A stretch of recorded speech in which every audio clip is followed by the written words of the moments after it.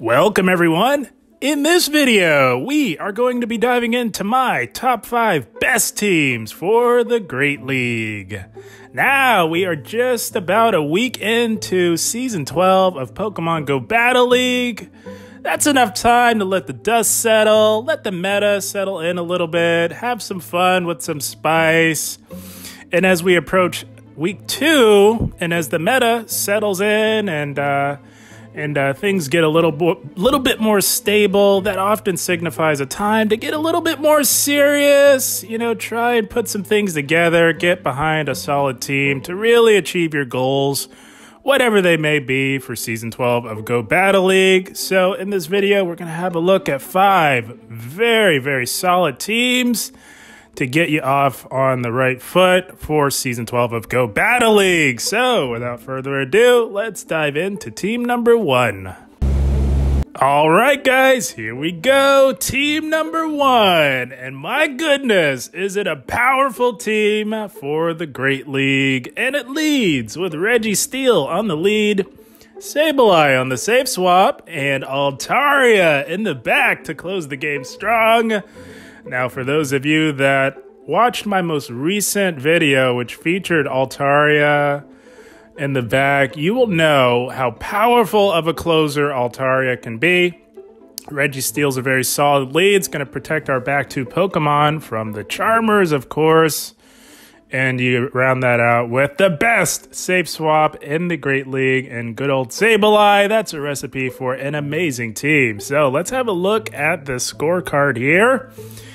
And there you have it, my friends. I wasn't kidding when I said that this team was a very powerful team that will surely help you get off to a good start in Season 12. Guys, look at this scorecard. You get an A for coverage, A for bulk, you do get a B for safety, and an A for consistency. You don't get much better than that. So let's have a look at these matchups here for team number 1. So Registeel on the lead. It's going to be quite powerful. Of course, the counter users will give it some trouble, which is why we've got these 2 Pokemon in the back. But a couple of matchups that I really wanted to delve into a little bit are going to be if you're met with a Stunfisk lead or a Swampert lead. Those are going to be very tricky for Registeel on the lead. So, Stunfisk, the way I like to play that lead is I like to get off a Focus Blast. Of course, Stunfisk with Altaria in the back can be trouble if it somehow finds its way to it. So, you want to get in some big damage with a Focus Blast. 9 times out of 10, they will let that Focus Blast go.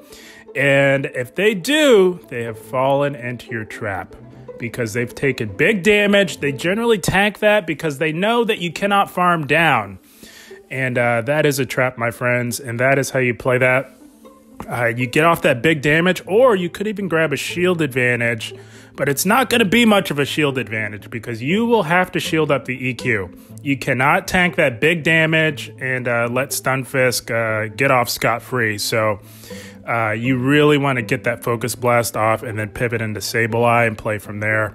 Getting off a big Focus Blast on Stunfisk will essentially put it within farm down range for Altaria, so that's why it is key.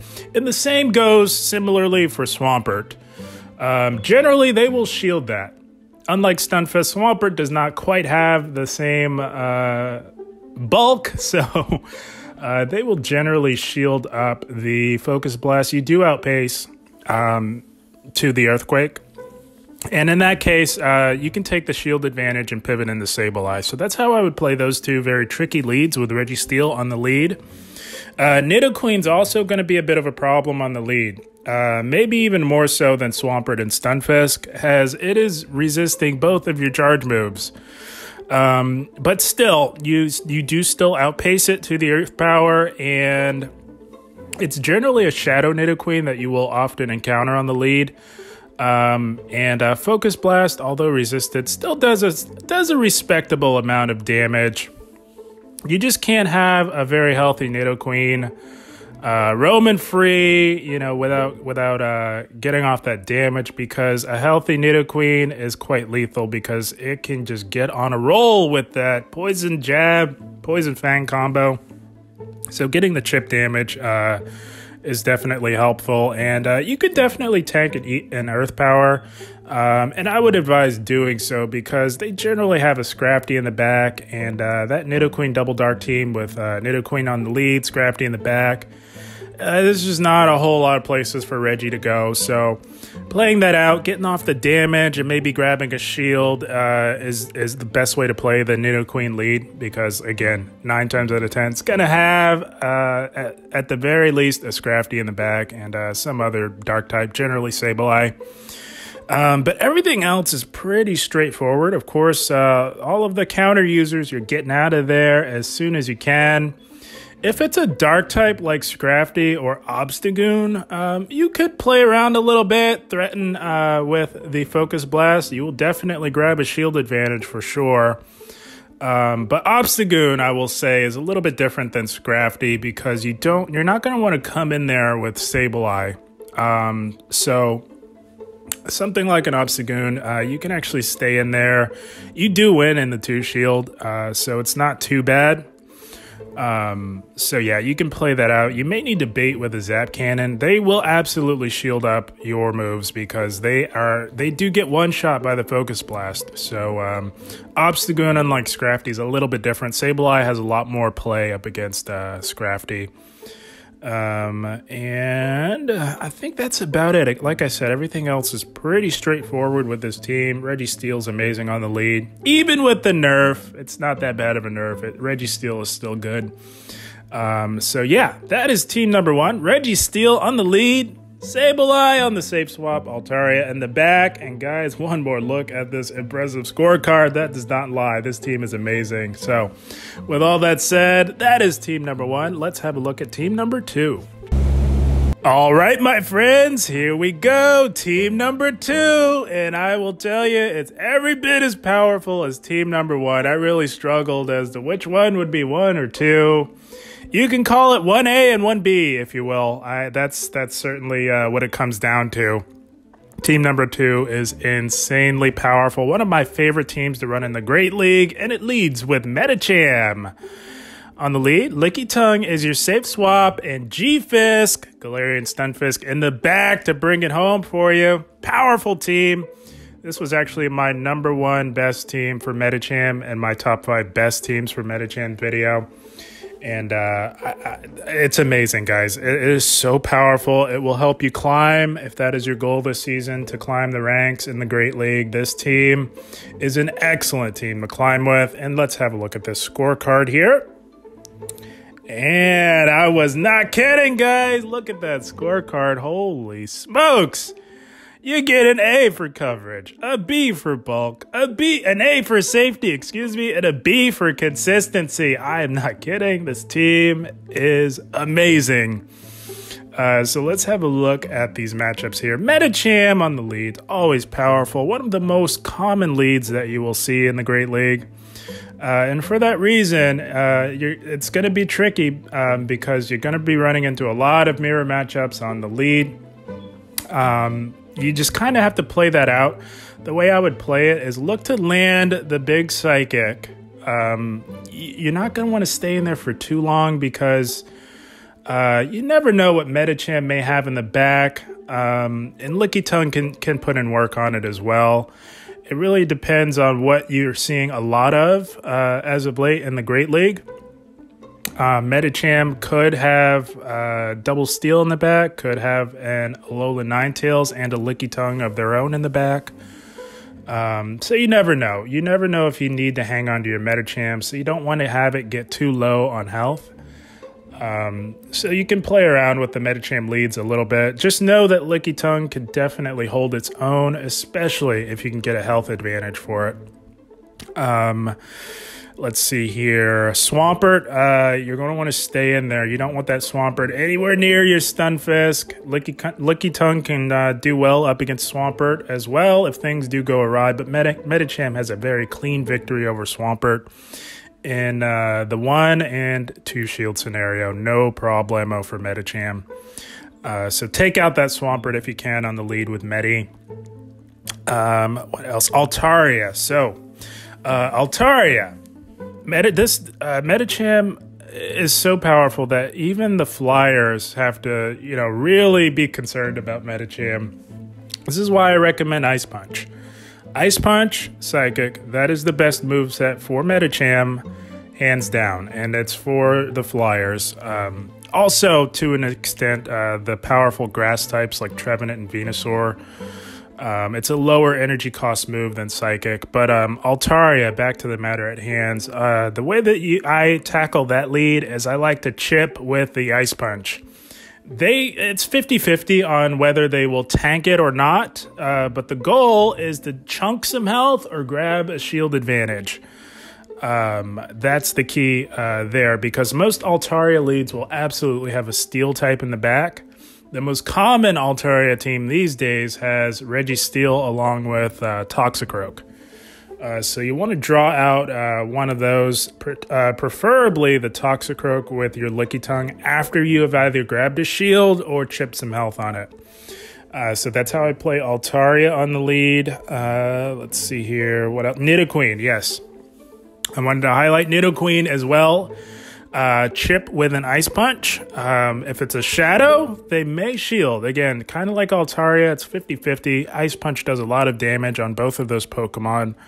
But again, the goal with a Pokemon like Nidoqueen is to grab either a shield advantage or a health advantage. And then you're going to pivot into Lickitung. But everything else, pretty straightforward. Dark types, normal types, you're staying in. Steel types, you're staying in for sure. If it's a Registeel and you're running the recommended Ice Punch Psychic moveset, just know that, yes, you are going to stay in there, and you will have to give them a shield advantage, but you can definitely take it out, and you will be looking good from then on out. They usually will have definitely a Sableye. Registeel often comes paired with 2 ghost types in the back in the form of Trevenant or Sableye. You're going to do well there having Lickitung on your team. So that's about it for team number 2. Pretty straightforward team. I cannot get over that scorecard. That is an insane scorecard. So that is team number 2. Medicham on the lead, Lickitung on the safe swap, and G-Fisk in the back to close the game strong. So with all that said, that is team number 2. Let's have a look at team number 3. All right, guys, here we go. Team number 3, and no top 5 teams list would be complete without the classic, timeless Bastiodon Medicham core. It is still every bit as powerful in Season 12, guys. And here we are. Basti lead, Trevenant on the safe swap, and Medicham in the back. So both of our back 2 Pokemon, weak to Flyers. Bastiodon is arguably the best answer to any Flyer in this meta. Solid core with a solid safe swap in Trevenant. Let's have a look at this scorecard here. And there we have it, guys. I wasn't kidding. Basti, Medi core still going strong in Season 12 of Go Battle League. You love to see it. You get an A for coverage, A for bulk, B for safety, and a B for consistency. Very solid scorecard here. So, Basti on the lead.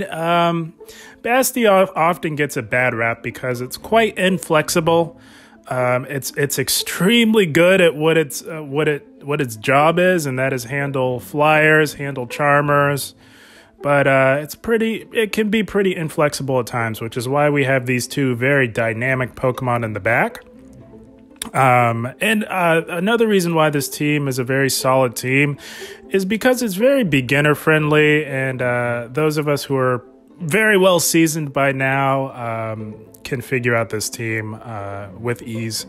It's a very simplistic team, yet wildly effective. So again, it's pretty simple because Basti on the lead, you're getting out of there on the counter users, getting out of there on the steel types, the opposing steel types, with the exception of Skarmory, of course. But Stunfisk, Registeel, you're getting out of there. And to Trevenant. Trevenant is the dedicated safe swap for this team. Trevenant's here to draw out any flyers or charmers that may be lurking in the back on your opponent's team. One very tricky lead is always going to be that Nidoqueen lead. It's generally Nidoqueen Double Dark. You could see Walrein in the back as well with Nidoqueen. So you're getting out of there because that is a nightmare lead for Bastiodon, and you want to go into Trevenant. It takes a team effort. Those Nidoqueen Double Dark teams is very, very difficult for this team. But if you can grab a shield advantage, so you're going to swap into Trevenant, they're going to swap out. They will undoubtedly swap out because they will most likely want to keep that Nidoqueen on the Basti because it is such a dominant matchup. They will generally meet you with a Sableye. If you can grab a shield advantage with the threat of the big Shadow Ball, or if they let it go and they get a little overconfident, you could even flip that matchup. So that is the key with the Nidoqueen team. You want to set Medi up with a shield advantage because if you can do that with that mid-game matchup, generally it'll be a Sableye on your Trevenant. Medi can do very well up against Nidoqueen, and there is 9 times out of 10 going to be a Scrafty in the back as the second Dark type. So that is the most effective way to play that team. Either way, it's going to be a tricky team. It always has been, always will be. But if you can grab a shield advantage, that's the key. In that mid-game matchup, Medicham will be that much better to sweep the rest of the team. Swampert. The Swampert Skarmory core is also very rough for this team for obvious reasons. You got to get out of, just like with Nidoqueen, you have to get out of there immediately. Into Trevenant, you could even, I don't often recommend safe swapping Medicham, but you will likely draw out the Skarmory or the Sableye. Either way, you want to get a nice healthy farm with Basti. Because Swampert, although it is resisting Stone Edge, it does a surprising amount of damage. A surprising amount of damage to it. Any damage that you can get off on Swampert just makes it a lot easier moving forward. But other than that, pretty straightforward team, very powerful team. A lot of you are already very much familiar with how to run it. It's been around for quite some time. And again, it is quite powerful, even in Season 12. And that is Bastiodon on the lead, Trevenant on the safe swap, and Medicham in the back to bring it home with you, preferably with a shield advantage. So, with all that said, that is team number 3. Let's have a look at team number 4. All right, here we go. Team number 4, another very solid team to get you off to a good start in Season 12 of Go Battle League. And it leads with Altaria on the lead, Lickitung on the safe swap, and Runerigus in the back to bring it home for you. Altaria, quite powerful. So a good rule of thumb with team building, my friends, is if a Pokemon serves as a solid closer, which Altaria does, it will often serve as a very solid lead. So let's have a look at the scorecard here. And there we have it. Not bad. Very, very strong scorecard for team number 4. You get a B for coverage, an A for bulk, an A for safety, and a B for consistency. Not bad at all. Very strong scorecard for team number 4. So, as I mentioned, Altaria. These matchups here speaks volumes, guys. As I was mentioning, Altaria is quite the lead option to run in this current meta in the Great League. So many people are leading with Swamperts, Trevenants. Lantern with its new update is a very popular lead as well. Altaria does amazing on the lead. Of course, you just want to keep it away from those steel types like Registeel and Stunfisk. So if you are met with a steel type, you're going to be going into Lickitung, and you've got Runerigus in the back to handle the steel types as well. But other than that, pretty straightforward. Altaria wins a lot on the lead, as we can see here. Yeah, the goal of this team is to set up Runerigus to sweep the endgame, guys. It has excellent baiting potential with Sand Tomb, with Stab. Any low energy cost move that can also debuff your opponent is an amazing bait move. And of course, you have that nuke potential also with Stab in the form of Shadow Ball. There isn't a whole lot that can run from the Shadow Ball damage. Yeah, very powerful team for team number 4. Definitely one I will run on the channel just to show you guys how effective it can be.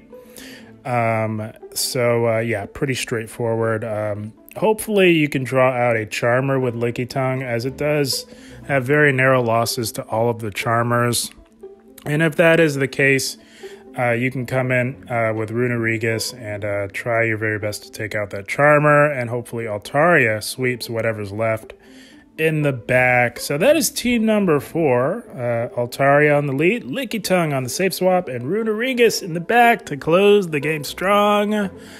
So with all that said, that is team number 4. Let's dive into team number 5. All right, guys, last but certainly not least, we've got team number 5, and it leads with Stunfisk on the lead. Trevenant is your safe swap, and Azumarill in the back to close the game strong.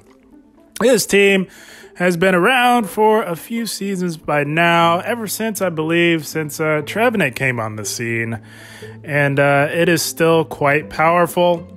Very solid team that you can easily get the hang of and get some momentum in the Great League.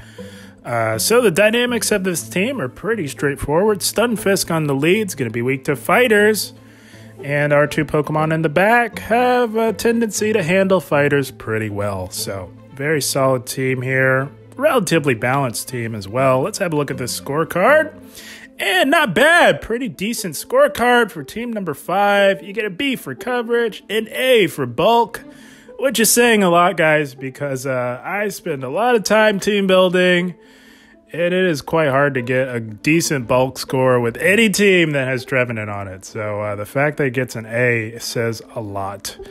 You get a B for safety and a B for consistency. Very solid scorecard for team number 5. Let's have a look at these matchups here. Like I said, team number 5 is pretty straightforward. It sort of functions like an ABB style team, but also as more of a balanced team, providing you a lot of flexibility to have some very nice success in the Great League. Stunfisk, very powerful on the lead. Handles Charmers beautifully, handles the poison types to perfection, and of course handles the flyers like you wouldn't believe. The goal of this team is Trevenant's going to be the safe swap. You want to draw out any potential poison types that may be lurking in the back, setting up Azumarill with Hydro Pump to close the game strong. I featured this team last season, and I showed you guys the power of Azumarill with Hydro Pump as your closer. If you need a refresher, definitely hop on the channel, check it out. But yeah, this team, very straightforward, very easy to understand and grasp. Any flyers and charmers, you're staying in there on the lead. Any counter users, you're making the play in the Trevenant immediately. Now, Registeel, you can play around with Registeel a little bit with Stunfisk. You do very comfortably, well, not very, but you definitely comfortably, I keep saying comfortably, not comfortably. You do tank a Focus Blast, excuse me, for Registeel. It does get you in the red, but it's very awkward for the Registeel because they cannot farm down. They will have to throw another move, as annoying as that may be. Throwing a big, high energy cost move on a low health Pokemon, that is the power of Stunfisk. You also have an excellent answer in the form of Trevenant, which absolutely shuts down Registeel. So Registeel's pretty easy to handle with this team. And Azumarill does have some decent play depending on shielding scenario, so long as you are running the recommended Hydro Pump. If you're going to run Azumarill as a closer, you'll definitely want Hydro Pump on it. That can make or break a game for you in the end games. But other than that, pretty straightforward. Licky Tongue lead is a little tricky. You do win that in the 1 shield. 2 shield, you can do well as well. So Licky Tongue leads, you stay in there with G-Fisk, of course. And that's about it. Swampert, you've got 2 answers to Swampert in the back on your team. And yeah, pretty straightforward for team number 5, guys. Pretty solid scorecard as well. So that is team number 5. G-Fisk on the lead, Trevenant on the safe swap, and Azumarill in the back with Hydro Pump to close the game strong. So that about wraps it up, my friends, for my top 5 best teams for the Great League Season 12 edition. This season should be a lot of fun. They've shaken things up quite a bit with the new updates. We finally got move updates, giving a lot more Pokemon more relevance. So very fun. Going to be a lot of fun this season. And these are 5 very powerful teams that can set you up for the most success in Season 12. So, guys, I had a blast. I hope you all enjoyed. As always, I thank you for watching, and keep up the grind. Thank you, guys.